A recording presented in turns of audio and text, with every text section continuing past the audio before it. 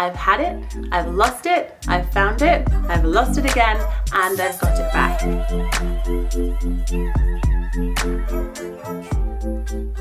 Hey guys, and a huge welcome back to my channel. So not only is Sexy Series back, but it's back with a sponsor, which feels incredible to me because it means that the feedback you guys are giving is making it have such a great response that other people want to join in and share their message. So I'm really excited to be teaming up with the lubricant I have used for the last 5 years, KY Jelly. And this video is going to be all about how to get your spark back. I've had it, I've lost it, I've found it, I've lost it again, and I've got it back. Life is not a straight line, and I'm going to give you the tips that I've found that worked really successfully to keep your relationship healthy and happy. Let's be honest, life has got a little bit crazy and sometimes overly busy, and that can mean that our own intimacy and self-pleasure takes a massive back step. I mean, just add in your work life, the friends and family members that want to see you, staying on top of your gym, food, fitness-based goals, not to mention if you have children or anyone else that relies on you, and boom, there are no more hours for you to even contemplate thinking about self-pleasure or even sex. And I think this has become very normal, but when you watch it on the media and when you see it online, it's like everybody is having this incredible spark and sex life, but we're only seeing the very beginning of a lot of people's relationships. And if you've made it past the honeymoon period, most of us are going to go through a bit of a funk due to life just taking its course. Becoming a parent has really affected our spark. We don't have any independence anymore. The spontaneity has definitely gone. We can't just decide to go and do things on a whim or to lay in bed all day. Everything requires other people's help, which I hate because I hate putting other people out, which means it's generally just the two of us. And sometimes you need to actually be able to look the other person in the eye to get that spark back. I'm not just talking pleasure as in sex, I'm talking pleasure as in just enjoying the other person's company, looking at them, feeling that spark of energy and wanting to kiss them. And if you're not able to sit down and stare at your partner's eyes and converse with them while feeling like you're actually in the room instead of thinking about the millions of other things you've got to do, it's really hard to stay connected and feel like you are in love. This next part might sound harsh, but if you found yourself saying similar or thinking similar, then you're probably in the same boat as where I have been. I've said to Leon quite openly, I love you, but I don't feel in love with you. I love you, but I don't want to have sex with you. I love you, but for some reason I don't feel like I want to rip your clothes off, or sometimes when we go to bed, I just don't want you to touch me. These things are really harsh to hear when they come from the other person, and when he says things like that to me, of course it hurts. But the key benefit here is the communication, the fact that we're able to say these things to each other, which prevents us from going down a line of not talking, not making it work, and breaking up. When you say and have good communication lines, you're able to say this stuff and try and fix it together. But I have come up with some amazing tips with Leon, which we have used for the last couple of years. We've been together 10 years. These have worked really well for us to bring back the spark, so I'm hoping it will do the same for you. My first tip is you've got to get that love drug back. So remember when you first met and you had those butterflies and like the hot sweats and you just felt in lust for that other person? Well, that is a love drug produced by your own body. It's called dopamine, and it's an incredible hormone. You also get it when you go into labor, but that's a little bit different. So I'm aware that some of us have no money and kids, so let's take it back to basics. During nap time or when they've gone to bed, why doesn't one of you cook the first course, the other one cook the second, and then the two of you cook the dessert? It's a really nice way to get tactile with each other, to spend time in the same environment. You're hopefully going to have a giggle, and food is always the way to most people's hearts. If you can go out and do something, then perhaps try an activity together. Go salsa dancing where you actually get up close and personal and are learning something together. Or perhaps go to a drive out where you can watch a movie in your car so you can still get a little bit hot and heavy while you're out in public. Next up is kissing, and I can't lie, it sucks that the longer you're with someone, the less you kiss. And it might be that you're still kissing, but are you doing deep kissing? The kind of kissing you did when you first met. You know, when you used to meet and you'd kiss so much that your lips would kind of feel a little bit swollen, and then you'd get a beard rash across. That wasn't attractive, but it was proof that you'd just been kissing so much because you were just so with each other. Well, that does tend to go with time, which sucks. So you might not feel like it, and I don't want to force you into doing it, but go back to kissing. And I'd actually say, ladies or gentlemen, whoever's listening to this, make the first move. So if you don't normally make the first move, and there is always one of you in the couple that will always be the first to initiate, try and be the one that initiates yourself and show them how you like to be kissed. Because too often we just go for the generic kiss, but maybe you have a style or a way of moving or a pressure or a way of being held that really turns you on. So for me, I love to kiss someone, but I don't want them all up everywhere. I want like a really beautiful kiss. Oh, and all of the tactileness, and it, you know, you have to educate them into this. So get back to kissing.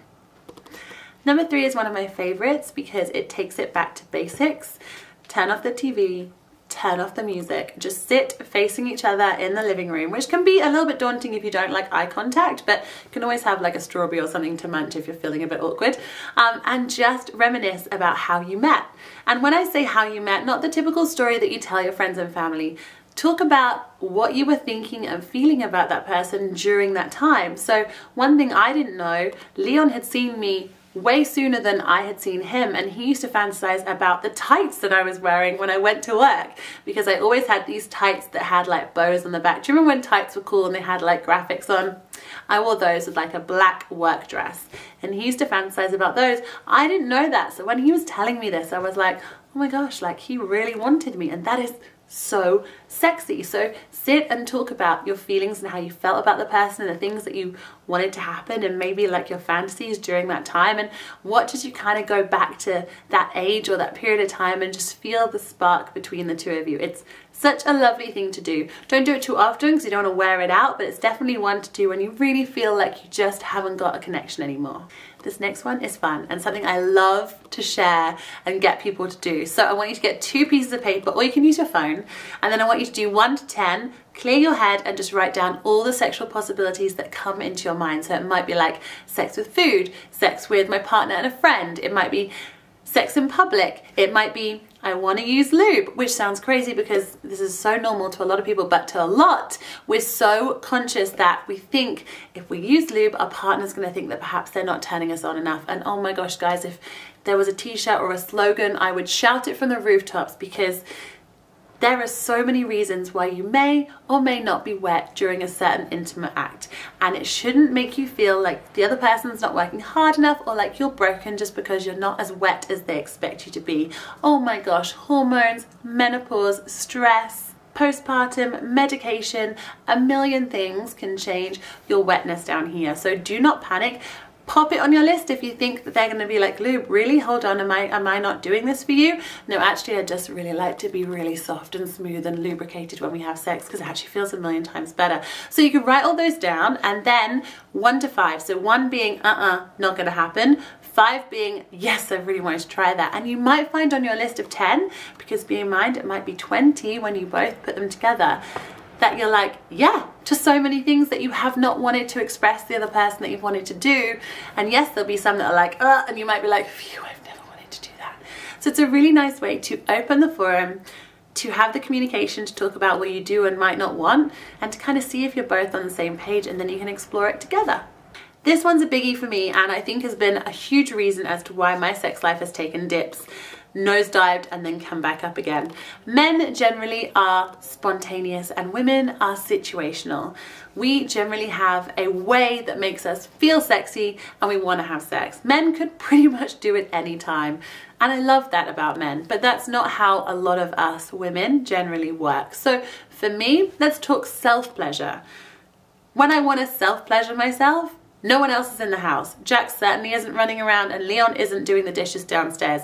I am alone, I am free, I've probably had a shower or I'm about to have a shower, and I'm de-stressed. I'm not halfway between a workload. So let's team that into pleasure with a partner.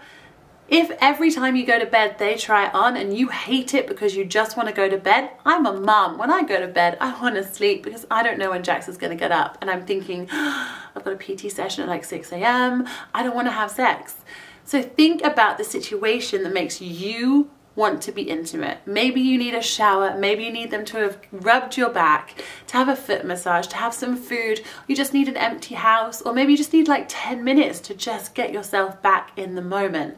think about your situation, and when you know what it is that turns you on, you're far more likely to be able to recreate that and then find the zone that makes you want to be doing that more often. And the last one is getting in touch with your own sexuality. I don't think many of us have asked ourselves, what do we actually want? And this doesn't have to mean sex. This can mean like, how do you want to be touched? How do you want to be kissed? How do you want to be romanticized? How do you want to be intimate with someone?